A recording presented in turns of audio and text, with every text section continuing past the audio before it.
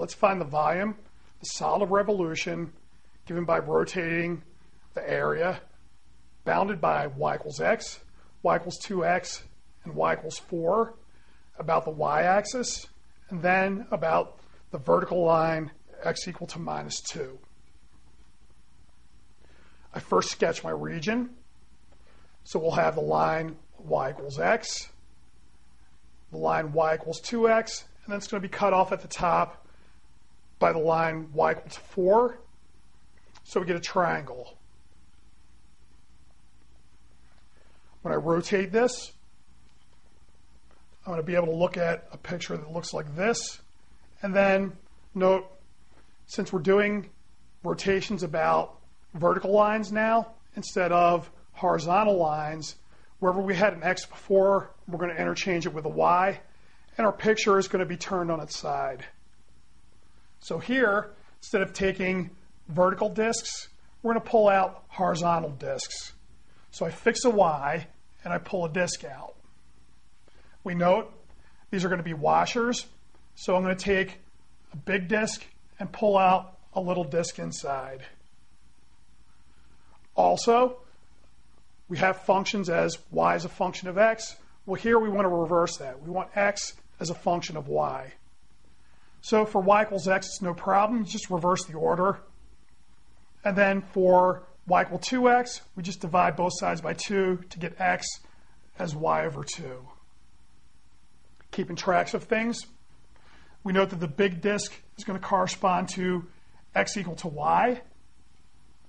Okay, if I take the point y there, stick it into the function, then we're going to go out to this big spot here. That's where the function x equals y is.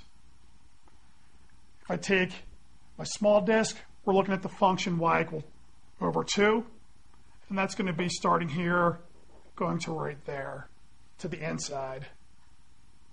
So now I can get a formula for the area of my section at y. It's just going to be pi of f of y squared minus g of y squared. Or if you're thinking about things geometrically, instead of top minus bottom, it's going to be right minus left. To get my volume, we now take the antiderivative of our formula for area. Okay, this is going to go from y going from 0 to 4. That's y equals 0 all the way up to y equal to 4. Then pi f squared minus g squared. Okay, well, this is going to collapse to 3/4 y squared. So I can bring the 3/4 out in front.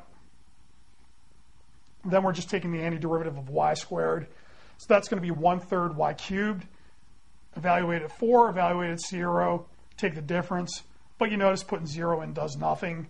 So we're looking at pi over 4 times 4 cubed, or 16 pi. We revolve around the vertical line, x equal to minus 2. We have to consider a new picture. Our methodology won't change. It's still going to be areas big disk minus little disk. But now we have to factor in this enlargement of the radii.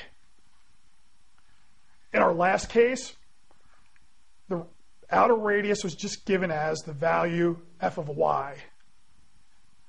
Note, for my new radius, I'm not just traveling to the y-axis. I want to go 2 further to get to x equal to minus 2. So that means the new radius is going to be 2 plus f of y. That's going to give me radius at y of y plus 2. For the inner radius, it's going to be the same idea. To get to the line x equal to minus 2, we take our old radius, which was the function at y, g of y, and we add 2 to that. So I get g of y plus 2, or new inner radius, y over 2 plus 2. From here, we can just go to our volume formula. The volume is going to be the definite integral from 0 to 4 of the area function dy.